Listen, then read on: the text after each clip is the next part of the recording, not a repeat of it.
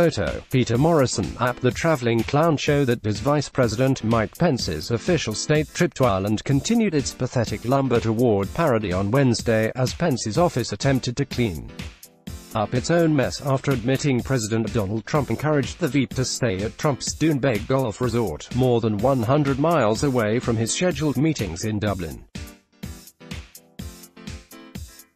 Blaming misreporting and claiming the decision to stay at Doonbeg was based solely on Pence's desire to find accommodations near the vice president's ancestral homeland. Pence's office walked back a statement from Chief of Staff Mark Short, who had stressed on Tuesday that Trump had firmly suggested, but didn't command, Pence stay at his private club.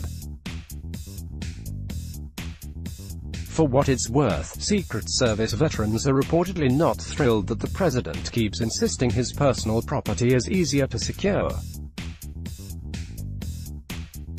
Advertisement. In any case, this latest statement from Pence's office does not explicitly contradict Short's earlier assertion, as the president's former confidant Michael Cohen said during his congressional testimony this past spring. Trump typically doesn't direct anyone to do anything, relying instead on suggestion, insinuation, and inference to make his desires known.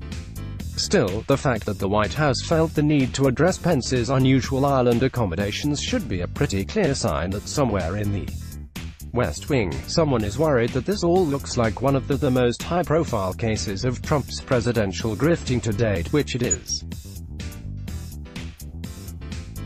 Let's block ads. Why?